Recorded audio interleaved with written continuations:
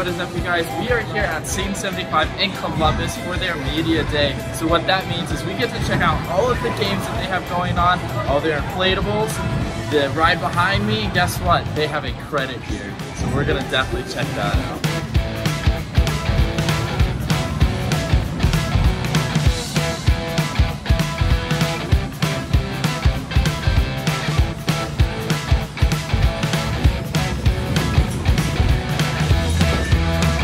Nuclear Run. This is our very first time riding. Let's see how this goes.